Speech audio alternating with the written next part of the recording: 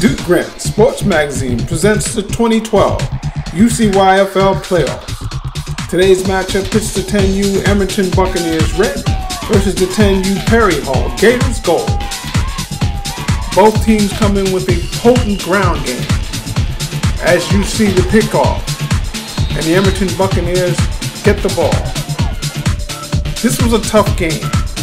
This was a game where hitting was the norm. Watch this hit on number 27 by number 7 of the Buccaneers. That was a taste of what was happening all day. As you see, just splattering of punishment by both teams. Neither team could really get anything going. It was more of a game of attrition than it was of skill and grace. There were good passing, good running, but better tackling and better blocking. This was a game of technical will, not just skill. It was a contest of defensive prowess. Those who like to watch the defensive side of the ball really got a treat on this one. But the game, the difference, seemed to be up front, as the Perry Hall Gators seemed to control the offensive line. The Buccaneers struggled all day long, trying to get anything going. They were hitting on defense, as you can see. Number 24, breaking a few tackles, but not getting much, as this was just a war, especially up front. Here you see the struggles up front. Nobody seemed to get a leg up on this game. While the Buccaneers struggled to find their rhythm, Perry Hall Gators did what they do best. Straight up the gut. 2 yards in a cloud of dust. 4 yards in a cloud of dust. 6 yards in a cloud of dust. 3 yards in a cloud of dust. They weren't worrying about anything but moving the chains. And if you watched the game, you saw that as the game progressed, the offensive line seemed to start to take over. As the talented running backs couldn't get much, but just enough to move the chains and keep the game going. As you can see the movement here, number 24, getting to the outside. Just getting enough yardage to continue to move those chains. This is what Perry Hall did all day. Nothing fancy, no real big plays, just enough to keep things going and keep the Buccaneers on their heels. But the Buccaneers defense, led by number 78, kept things interesting as he was all over the field making tackle after tackle. And near the end of the first half, the Perry Hall Gators were deep in the territory of the Bucs. But the Bucs' goal line stand kept them out of the end zone time and again. This was, and is, one of the best goal line stands that we've seen. But in the second half, it was more of the same. The Bucs tried to get things going but couldn't. The Gators, 3, 4, 5 yards in a cloud of dust. Just enough to move the chain. Again, just a brutal battering game. Nothing fancy, just going straight up the gut. Here you see number 27 and the variety of his friends going in and out. Just punching, punching, punching. Trying to get something going. Punching and punching. Again, 4 yards, 3 yards. 5 yards at a clip. Just enough to keep the Emmorton Buccaneers off the field on their offense and to keep the offense of this Perry Hall Gators on the field. There you see a beautiful run. Again, watch this in Duke Grant reverse field slow motion. Watch number 24 as he goes through and then he sees number 22 and says, oh, maybe I'll go this way, you just go that way.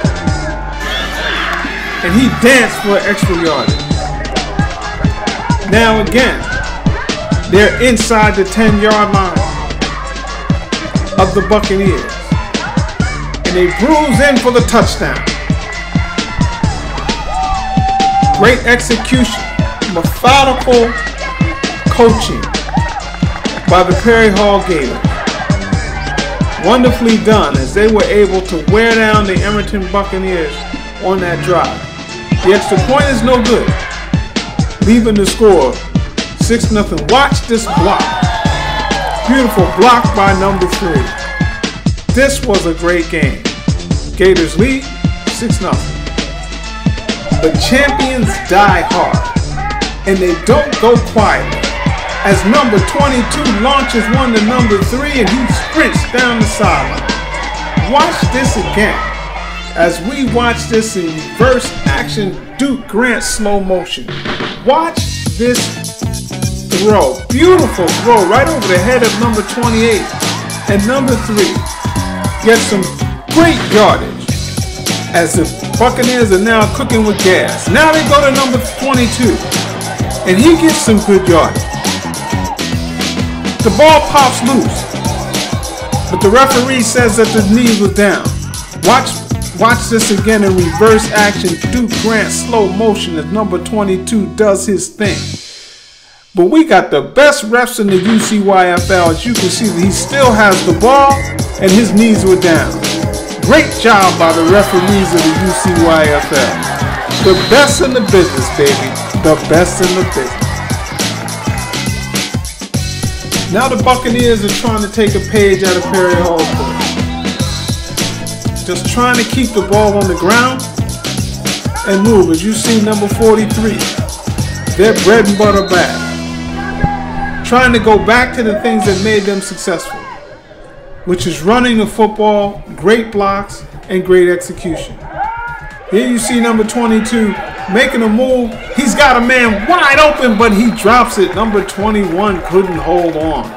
That was a big play. And then number 22 again, this time on a reverse. But the Perry Hall Gators have smelled it out pretty well. This is a well-designed defense that the Perry Hall Gators are employing. And they're very rarely fooled. And here you see number 22 buried again. This time by number 12. These Bucs are trying to make something happen as time is running out on their season and on their reign as two-time champions. A great throw, but number 11 couldn't hang on. And it looks like this may be the end for the Emmorton Buccaneers, as the Perry Hall Gators take a knee and defeat the Emmorton Buccaneers red and move on to face the number 1 seed, Cecil County Jaguars. Thanks for watching. And if you can't attend the game, you can always watch it with the Duke. Duke Grant, Sports Magazine, home of the very baddest young dudes in sports.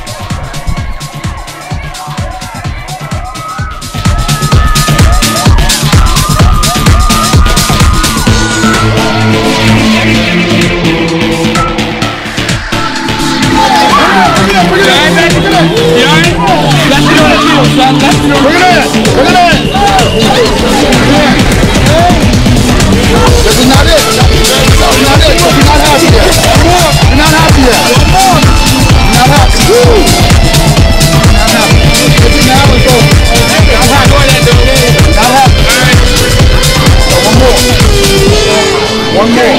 That's it.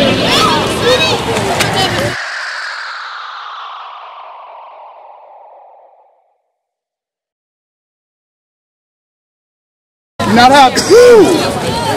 You're not happy. Take it now and go. Hey, Jimmy, enjoy that, dude. You're not happy. All right. So one more. One more. That's it.